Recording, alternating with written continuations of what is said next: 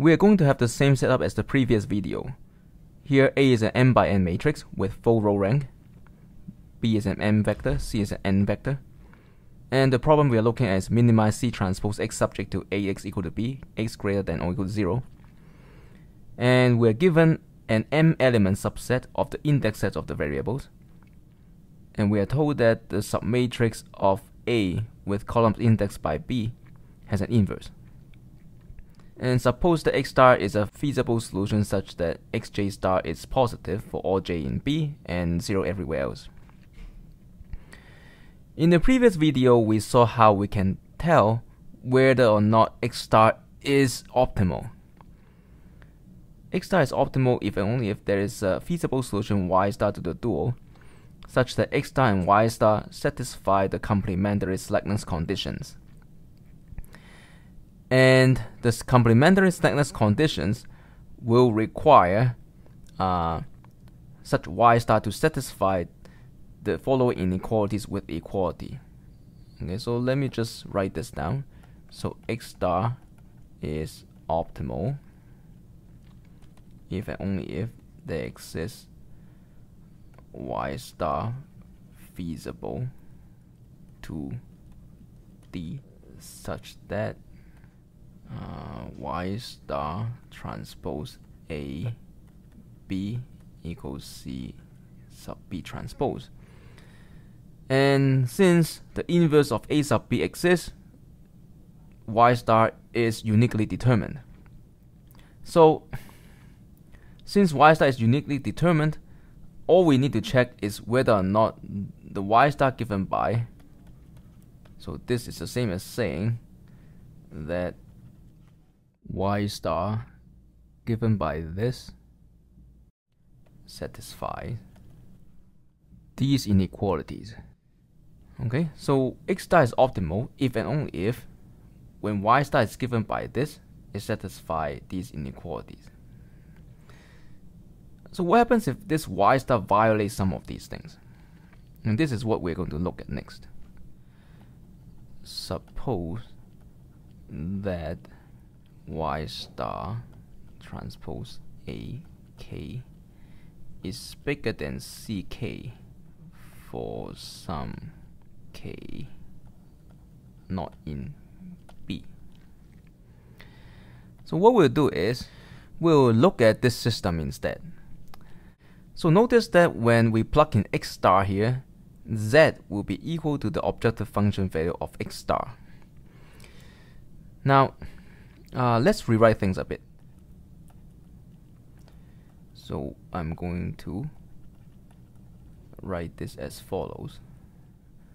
So I'm going to break things into two, those indexed by B and those indexed by n. So n is the set of indices not in B. Okay, and so I can write this as, now what I can do is I can write this as the following.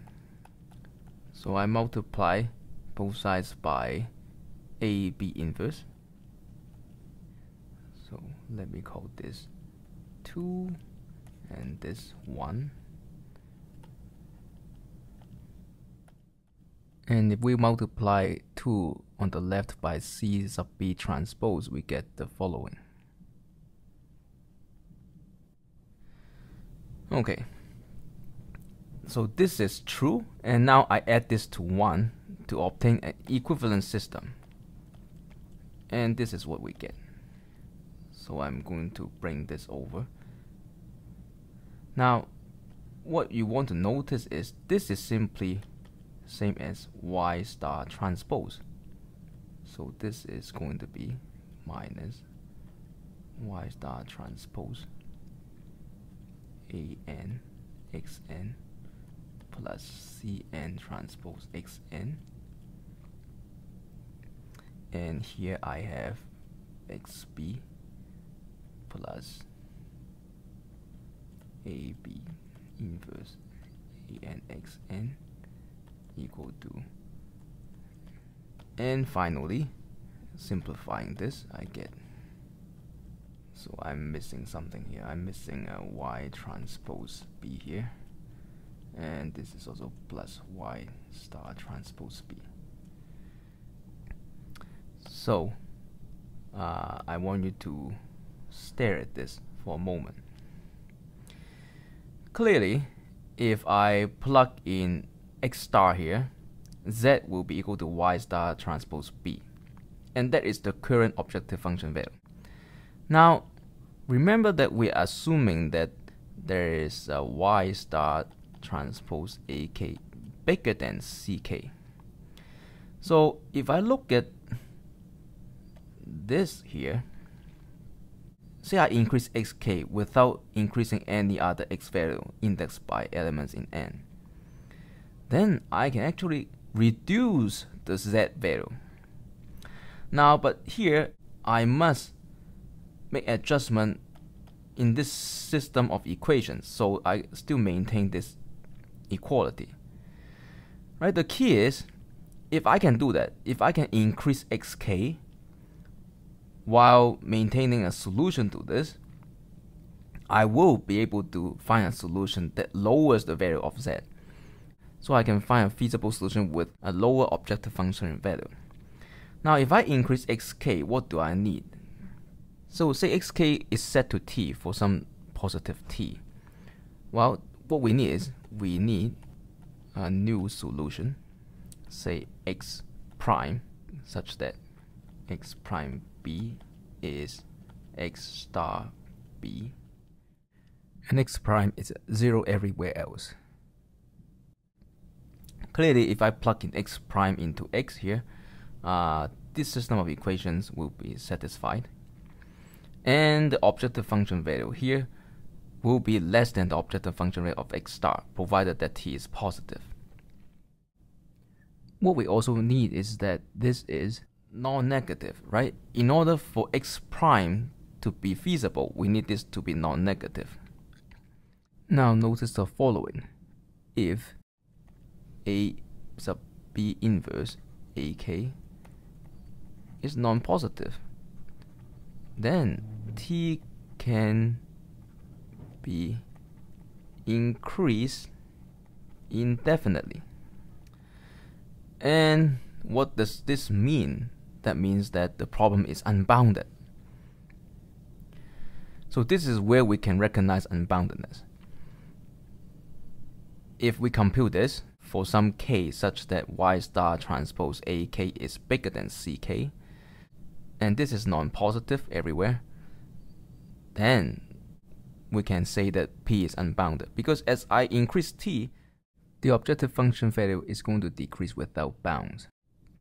Now, if it is not the case, then what's going to happen is, for some large enough t, one of these x star indexed by b is going to be reduced to 0. And so we're going to have an x prime that has at most m positive entries, because xk prime will be positive. We are increasing t, right?